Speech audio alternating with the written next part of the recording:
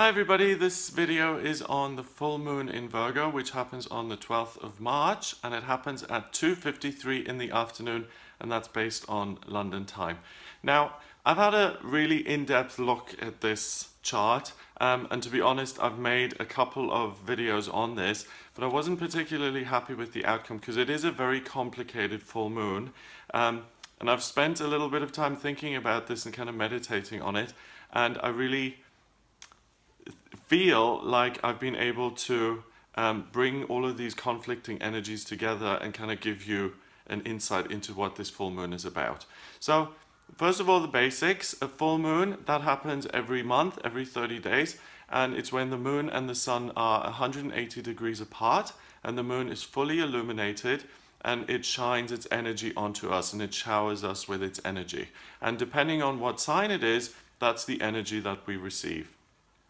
Now, this full moon is in Virgo, which is an earth sign. It's all about practicality, it's about making decisions, it's about being diligent and dutiful and looking at what's good and what's bad, making decisions, and also being kind of nurturing and caring towards other people. This is at 22 degrees. 22 is the master number of the builder, so this is significant. There's really an opportunity to create something in the physical, in the here and now, that is meaningful, that is long-lasting, and that's going to have an impact on your life, on your world, and also on your relationships, especially if you're taking care of someone else. Now, the thing that I found complicated about all of this is we have really experienced a lot of watery energy, especially here at the end of February, now beginning of March. Everything has been all about Pisces, and that energy is still with us. 180 degrees away from the moon in Virgo, we've got the sun in Pisces, we have Neptune in Pisces, Chiron in Pisces, and Mercury in Pisces. And these are all conjuncting the sun, so they all kind of blend and mix their energies together. So we still have huge amounts of watery energy here in the chart. And usually what happens with a full moon is that the full moon kind of supersedes everything else, and really that's the energy that we're dealing with, and that's what we feel. But what's interesting about this full moon is that we've got so much watery energy going on that the full moon actually only provides us with a certain amount of balance between water and earth. So up until now, we've had all water, all feelings, all intuition, all imagination, creativity, all of these things associated with water. And we've had very little earth, very few practical things that have really been in the chart, which have urged us towards looking at, the practical earthy things of life.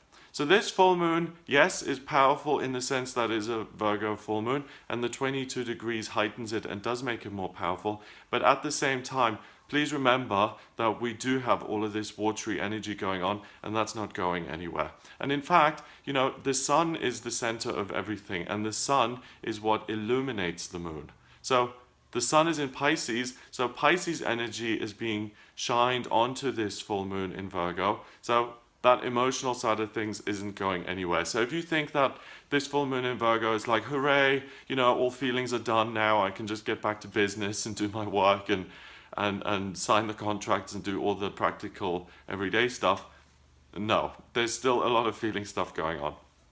So the sun is in Pisces at 22 degrees. The sun in Pisces is the identity. It's very much about the intuitive side of things, as I've already mentioned, creativity, spirituality, connecting with one's own feelings. And this is where sometimes people have difficulties. People who are naturally joyous and happy and who don't struggle emotionally very much, they find it quite easy to get in touch with their feelings. People who have difficult emotions or often mental health issues or addiction issues, which is a mental health issue, or negative feelings or negative experiences that they haven't dealt with just yet, and we all have those, often are not quite in a place where they have dealt with them and they've swept them under the rug and they're not feeling them. So people who are in that situation don't particularly enjoy all of this Pisces energy because it forces you to look at your feelings and emotions, and that's what causes the problems, okay? So we've got the sun here If you're someone who struggles with the emotional side of things, know that this full moon is going to start to provide a little bit of balance to your life, and you can actually look at the emotional stuff and be done with it, or start to deal with it at the very least. If you're someone who is in a good place emotionally, then fabulous, wonderful. You will feel even more at ease within yourself, and now with this full moon in Virgo, you'll have the added practicality on top of that to get things done and to feel good. Now, Neptune is 10 degrees away from the Sun, and the way I look at conjunctions and aspects, my orbs, so the distance between one planet and another, I use 10 as still a conjunction. So if it was 11 degrees away, then I would say it's no longer conjunct, but with it being 10 degrees away, I would say it still influences the Sun, okay? And Neptune is the dream planet of aspirations, of the intuition, of everything that has to do with this intuitive, spiritual, creative side of life.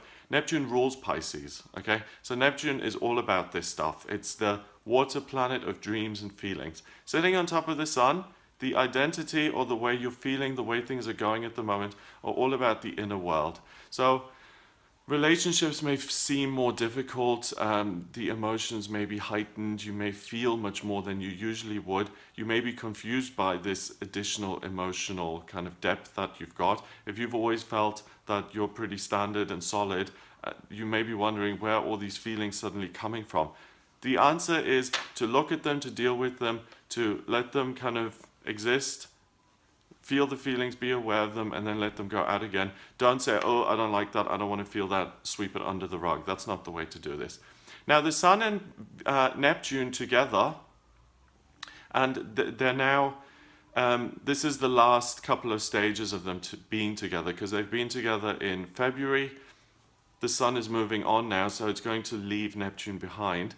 The Sun and Neptune together is ideal for people who work with their intuition and who really have to feel their feelings so they can get intuitive messages that they can then give to other people. So again, for people who work as intuitives or channels or mediums or psychics or psychic healers or medical intuitives, if you're any of those kind of things, this is a really, really wonderful time, because you do have the Sun and Neptune still sitting together, but you also have this full moon in Virgo, which balances things out, and you'll be able to take that intuitive spiritual information and put it into the practical world and do something with it. Okay, so this is ideal because it's, you know, the spiritual is great, but if you're just in your head or if you're just imagining things and you never actually get down to putting it into some sort of physical format, then that's very, I mean, what's the point of that? No one else will ever understand it. Okay, and it's about being able to balance the two and expressing what it is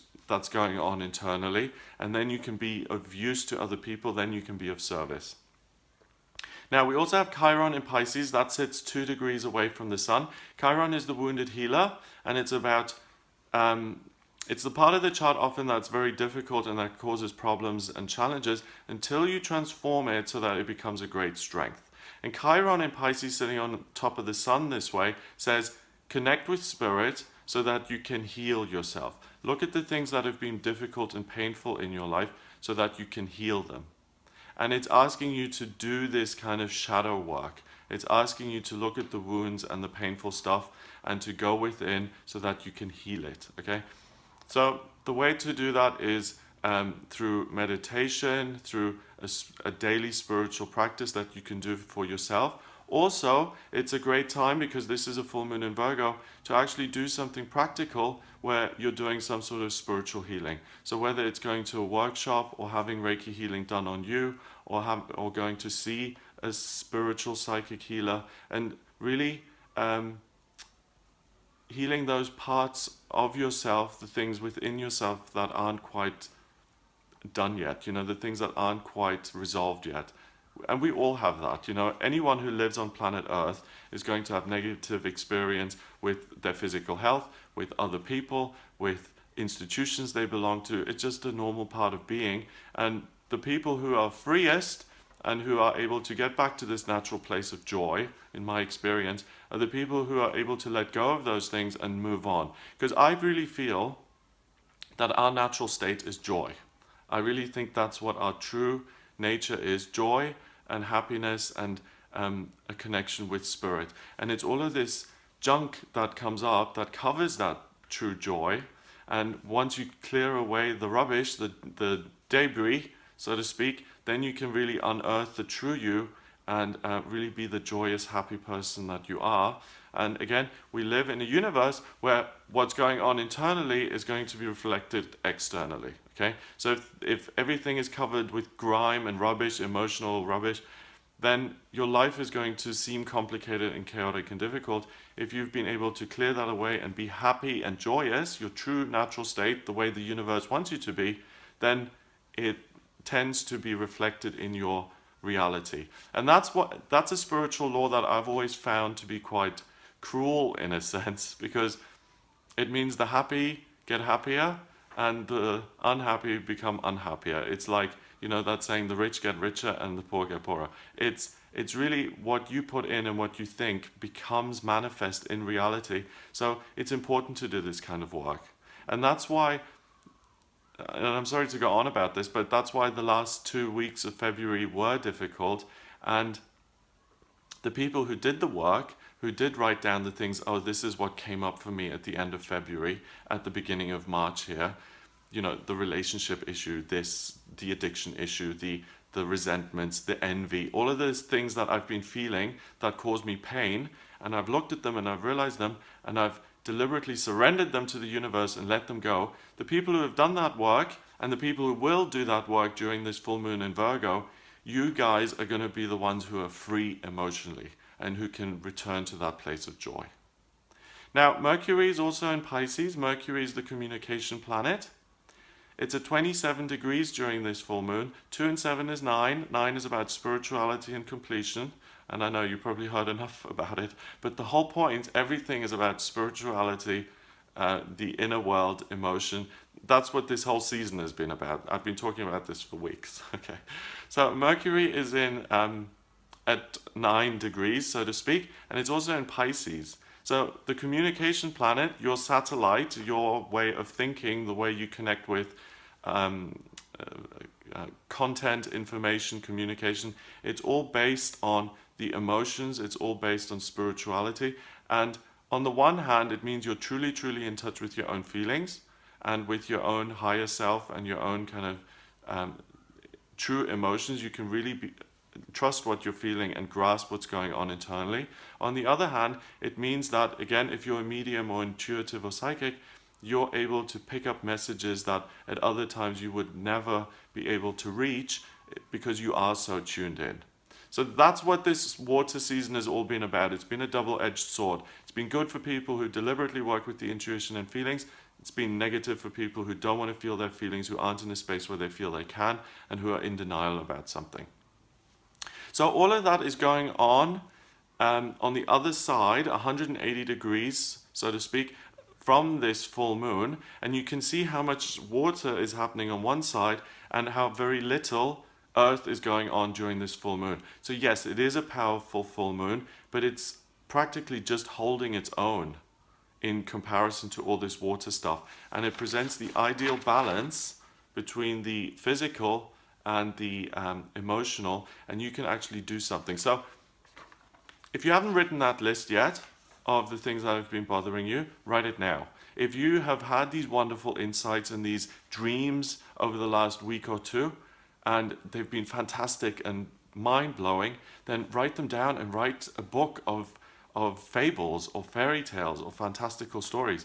If you've made contact with some sort of spiritual being out there in the universe and you're not quite sure whether it's right or not, that is a genuine true thing. And make contact and do something with it, work with it, write, put it into some sort of tangible format and capture the emotional things that are going on. Because what's so interesting about this emotional stuff, it feels so strong, it feels like a tsunami when it appears and you just have to go with it.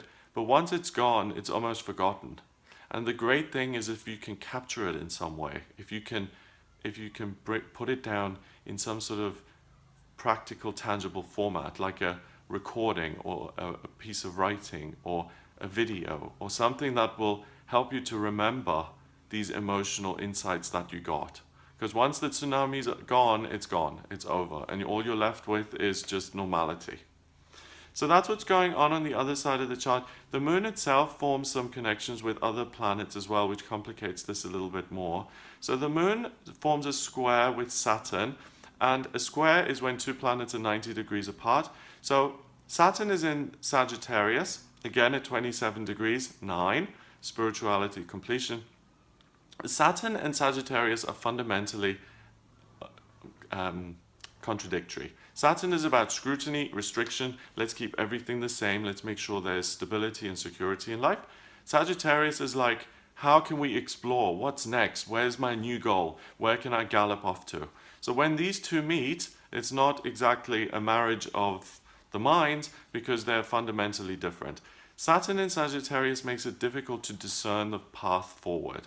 It makes it difficult to, like if you get to a fork in the road, it makes it very difficult to discern whether to go left or right. And it makes it fuzzy and difficult. Now, that connects with the moon in Virgo, and it influences it in a sense. So what you're going to be experiencing is, if you have this desire to be practical and to do something where you're working with the real physical world, you're not going to have this eureka moment of, this is absolutely the right thing that I'm doing right now. Instead, you're going to be doubting it and saying, should I be doing this or should I be doing something else? I'm not quite 100% sure. So don't expect certainty. With the moon in Virgo, the full moon in Virgo, squaring Saturn in Sagittarius, the pathway forward is fuzzy and blurred and uncertain and filled with a feeling of unease, and am I actually going in the right direction? Okay? So the way to work with that is to connect with your guides, your angels, the universe, and to have this spiritual practice and to listen to your gut, to listen to your emotions, to listen to your intuition, to listen to your inner feelings, to let that guide you. Because remember, we've got loads and loads of energy in water, so your compass is going to be this water. If it feels right, that's the way to move forward. And the uncertainty is something that you're going to have to live with and continue regardless of the uncertainty.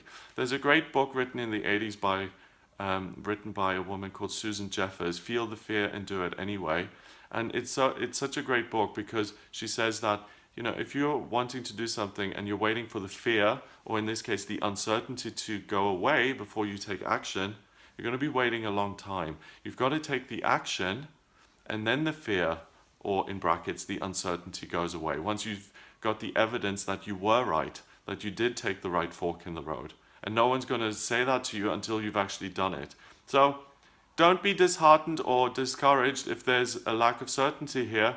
Expect uncertainty. Now, the full moon in Virgo also trines Pluto in Capricorn. Pluto is the planet of transformation and change. In Capricorn, it's about transforming your real life, your earthy, practical existence. It relates to work. It relates to your day-to-day experience. It relates to what you're actually putting your energy into on a physical, practical level. So that eases its energy into the moon a little bit, and you're going to be willing to try new things. You're going to, you know, if you've been writing on a typewriter, then you may be willing to use a word processor for the first time. Or if you have always worked in one career, you may be thinking that this no longer feels right and you're willing to try something else. Or you're willing to try for a promotion, or you're willing to try a different branch or area of what it is you're doing. So this gives you a new sense of hope, and it gives you a sense of adventure and excitement. That, coupled with Saturn, the uncertainty, means that there may be, I don't think so much that there's high anxiety floating around, but I think there's a lack of kind of being blinkered, okay? You're not going to be like, this is my way forward, I know what I'm doing in my life, I'm just going for it. That's not it. There are strong feelings urging you to try new things, and everything feels new and uncertain and maybe even a little bit scary, but that's exciting and great and wonderful. So try and embrace that uncertainty and that lack of this is the way it is and there are no other ways of doing things, and just go with the flow and see what comes up.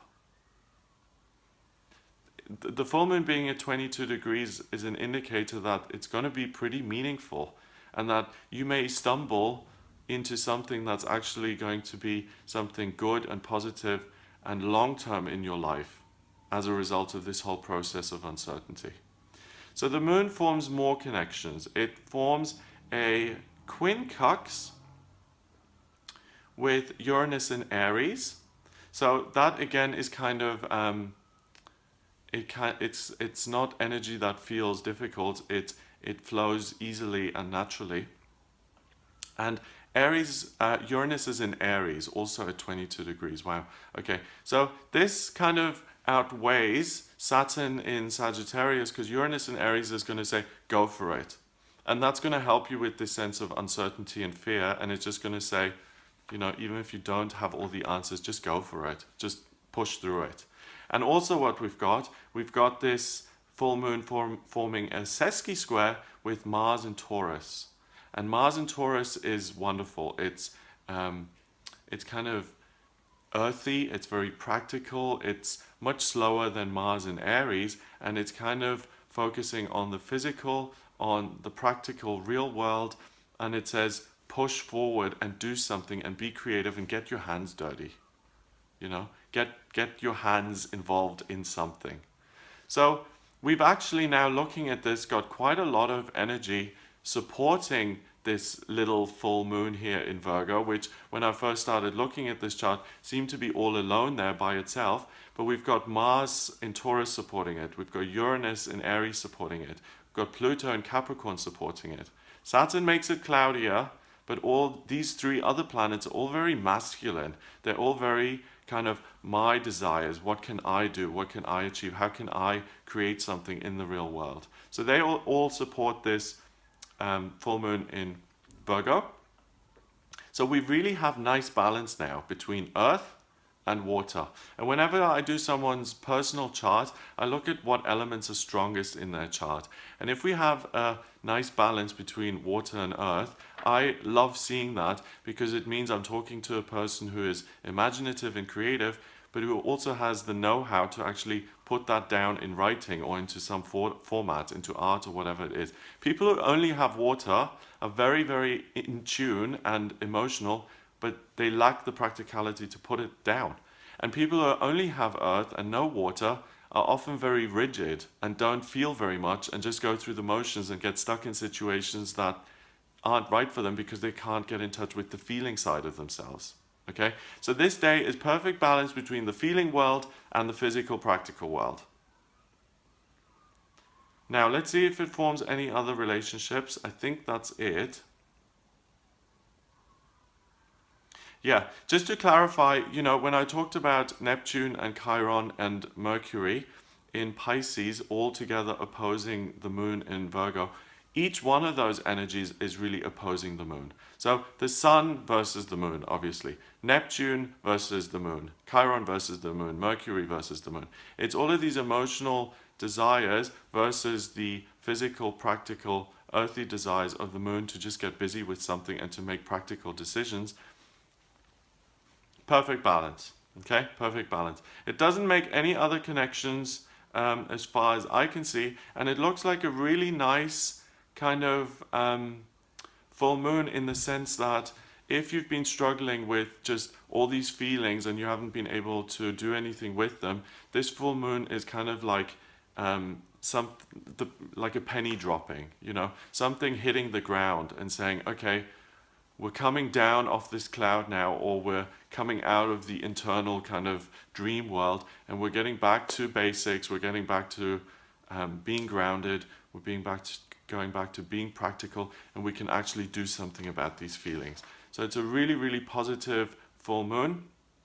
I hope you have a wonderful time. If you would like a private reading with me to have a look at how this full moon affects you specifically, and the way I do that is I draw up your natal chart, and I can do that by using your place of birth, date of birth, and time of birth.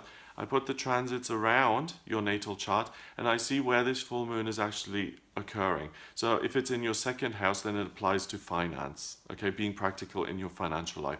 If it's in your fifth house of romance and relationships, then this full moon kind of blesses you in the sense that you are able to become more practical when it comes to your love life, and you're able to manage the feelings, which may have been negative in the past or positive, and do something practical about your love life in future. Okay, so if you'd like to do that, then please get in touch with me via my website. It's gregoryscott.com. Click on the readings tab to order your reading. We can also have a look at what your life purpose is, what your vocational aptitudes are, what's coming up for you in 2017 in all areas of your life. So that's family and health, career, love life, family, relationships, anything at all. Just get in touch via the website. Please remember to subscribe to this channel. I'd be ever so grateful, and you'll be notified of new videos that come out as I release them. And there was one other thing that I usually say. Yeah, so I will speak to you next time for the I'm stuttering now, for the new moon that's coming up and the full moon, and I also do monthly horoscopes for each sign of the zodiac, so Aries, Taurus, and Gemini. And I do weekly horoscopes as well as daily tarot readings. So there's loads to choose from. So please subscribe, check out those other videos. It's been a pleasure being with you today. I hope you have a wonderful time, and I'll speak to you soon.